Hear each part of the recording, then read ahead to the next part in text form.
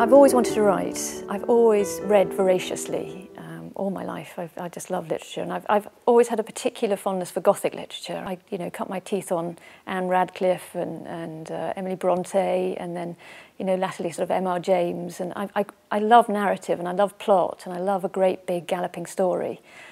And I kept very detailed journals of when we started really working on the house from the very beginning, when we first moved in, and eventually had a body of work that I thought might interest other people who were restoring houses. I mean, maybe not on this scale, but plaster dust is plaster dust wherever it comes from, whether it's a cottage, a flat, or a castle. And so I put the book together, and then then I sent it off to an agent and was lucky enough to get a publishing deal. You don't own a house like Gwydir. It's like it would be like owning air. We're just its custodians for a very small, and probably the least significant part of its history is bound up with us.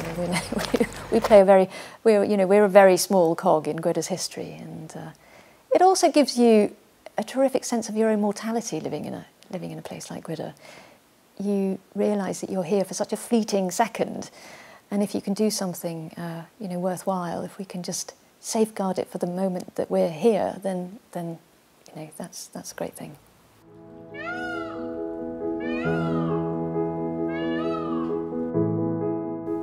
We're very lucky because we're a bit more comfortable now than we were 20 years ago, so it's lovely to have this small corner of the house for a room of my own, really.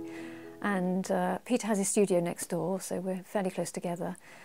And it's a really tranquil part of the house, and we don't get sort of bothered by sound.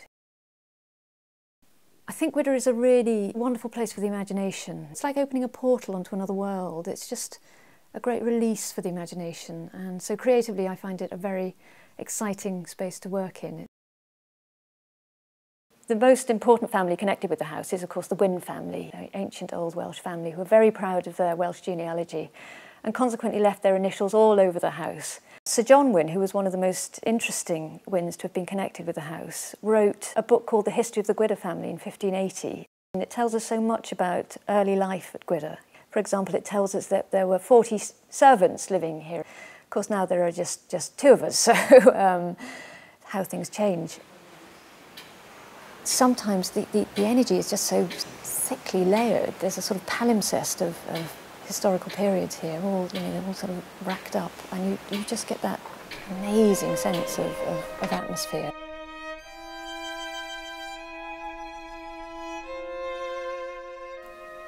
It's wonderful for me that Gwydir, of course, has a ghost, and that's lovely. It's all part of that Gothic thing. Thankfully, we don't have any problems with our ghosts these days, so that's all finished. But you can, on a quiet night, you can actually there's that tangible sense of touching the past, and you feel you can experience some of those past inhabitants.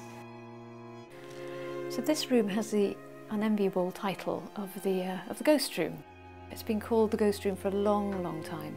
This is where all the activity happens, the ghostly activity happens, and it's said that a servant girl was murdered by Sir John Wynn, and she was walled up in this part of the house, and it was the smell of her decomposing body which gave him away. So he made a deathbed confession admitting to the murder. So, but for me, I now I love this room. It's again very atmospheric, and it's very redolent of Gwydir's past, and it has a lovely atmosphere now for me.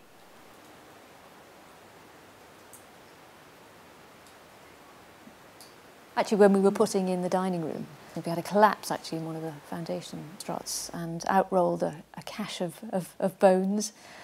And it was just at the time when we were seeing, funnily enough, a third dog. We have our own dogs, and lots of people were seeing a third dog around the house. It was just at the time of the Fred West murders, and we contacted the police because we wanted to get a pathologist's report on the bones, and of course the police completely sort of overreacted and cordoned off the entire house. And the pathologist's report came back that they were in fact the bones of an ancient dog, so it must have been that we might have maybe disturbed something down there in that cellar. I don't know, when a floorboard creaks or a door shuts on its own, you do take a double take, but it's lovely to have that sense of Gwydir's ghosts and Gwydir's past inhabitants are still, hopefully, they now have smiles on their faces. It's a very different house to the house we found in 1994. You know, it's a completely different house. Then it was, you know, it was sad. It was really sad, and it wasn't being cared for. It wasn't being looked after. I think now, 20 years on, people do say that the atmosphere has changed dramatically in the house, and it's actually got a very light atmosphere, and I hope it knows it's loved more than anything, you know, because we're both so passionate about it and want only the best for Gwydir, and hopefully that'll, you know, it's going to be here for another 400 years, who knows, and it's lovely to have been able to maybe facilitate a little part of that.